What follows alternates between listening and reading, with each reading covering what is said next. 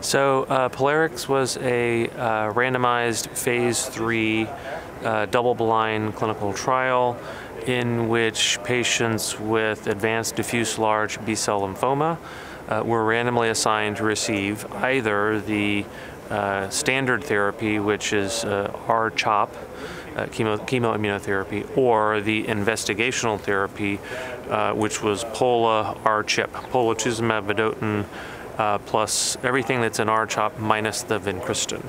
And the trial was double-blind in that patients didn't know whether they were getting Polatuzumab for real or vincristine for real. It was one of those two, but patients and physicians did not know which treatment they were getting.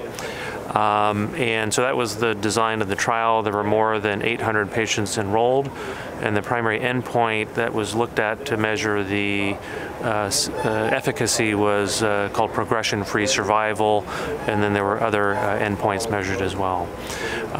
The results of the trial were that the Polatuzumab R-CHP regimen improved progression-free survival compared with R-CHP, and it improved a number of other endpoints, including what's called event-free survival.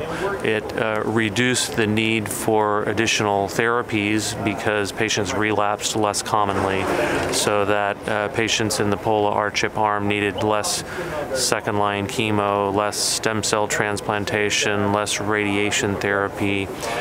There was not a difference in the overall survival. So those were the primary efficacy endpoints of the study.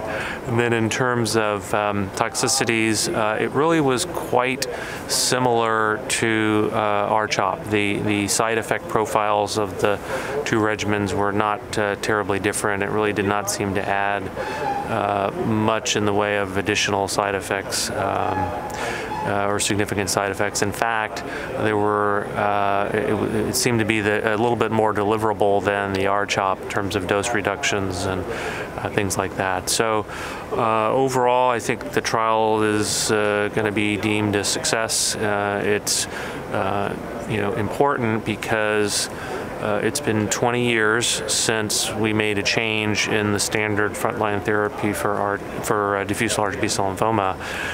It's been about that long since it was shown that adding rituximab to CHOP improved outcomes, and since then many a trial has failed to improve upon the outcome seen with R-CHP. So this is really the first of its kind in a couple of decades, and so it's really exciting to see an improvement here in the outcomes for patients. So.